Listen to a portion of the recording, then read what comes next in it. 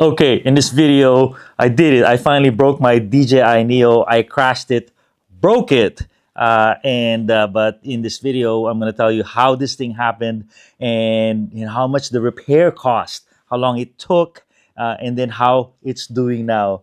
My little Neo.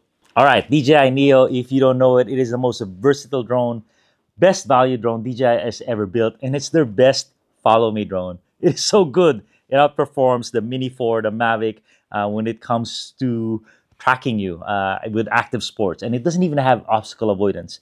It's just brilliant. But it crashed. So what I was doing was I was following my motorcycle, my low C motorcycle. So cool. I was getting some good footage. And then when I was done, I said, let me get some aerial shot, see a bird's eye view of this whole park that I was playing in. And then after about a couple hundred feet, it would not go up anymore. I was using my RC2 controller, and it makes this really versatile. And then I go, what is going on? So I just moved forward. And when I moved forward, it pitched to the right. It seemed like it lost signal. And I have lost signal before in this park. So maybe it's a black hole, but it's unexplained what happened. Pitched like this, and then it just dove.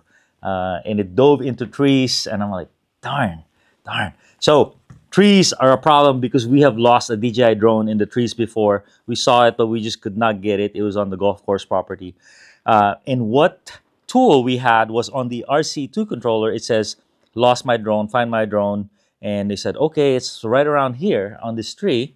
And then it said, play a sound. So when it played a sound, we could kind of detect it. We couldn't exactly see because it was so tiny in the leaves. But we could also view the camera through the RC2 controller. So very useful. We knew it was in the tree, the type of leaves, and then we shook the tree, and then you could see the camera shaking. Okay, we're warm.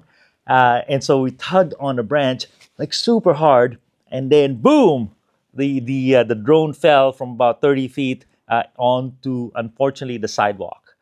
Bam! Asphalt sidewalk. It just crashed, and I'm like, I just took it home. Said I was so happy because the camera was not scratched.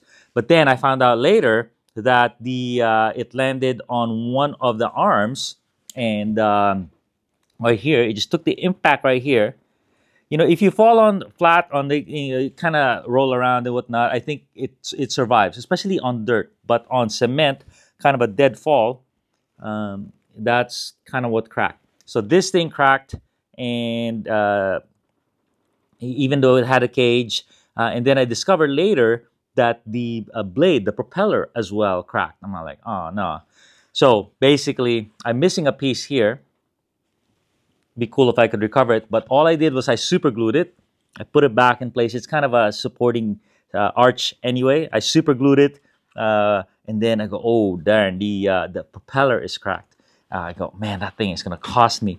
But guess what it cost me? I went to the DJI site, and it cost me $5, including shipping, a little bit of tax. And I'm like, wow, that's pretty darn cool. I almost didn't believe it. And it was 4 blades for $5. So I did that, and it took about 5 days of shipping.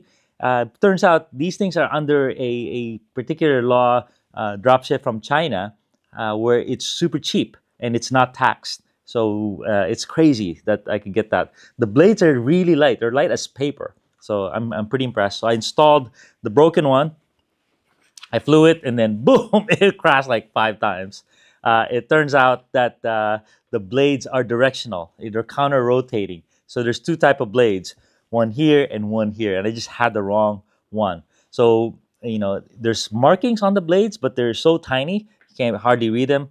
But you could just match the old blade with the new blade, and you can see the blades are in the same direction. I put it on, and boom, it flies good. Let me show you my test flight right here. Got it inside, outside, in the high wind, and it is operating as normal. So pretty darn happy. And so hopefully that'll help you out when you have some trouble and crash or damage your drone. All right. There's insurance for these, but for $200, for $200 drone, I don't think it's kind of worth all that insurance hassle. So knowing that the repair is so cheap for the blades, I have 3 extra blades now, and it's easy to repair. You just need a little screwdriver. I think it's a keeper, and I'll be very happy with it. Thanks a ton. So let me show you the rest of my test flight. What's cool is using the RC2, I was inside the house, and then I flew it outside, and it was some crazy wind. We have some 25-30 mile an hour winds right now. Little storm, and this thing is screaming. And you just gotta be careful in high winds. This thing can flip over, and it's hard to recover. But I wanted to experiment, and it's definitely escapable as before. So love it. $199 drone, $5 for 4 blades, and yeah, you could just buy the blades now, so you don't have to wait 5 days for shipping. Easy to repair, but really easy to live with.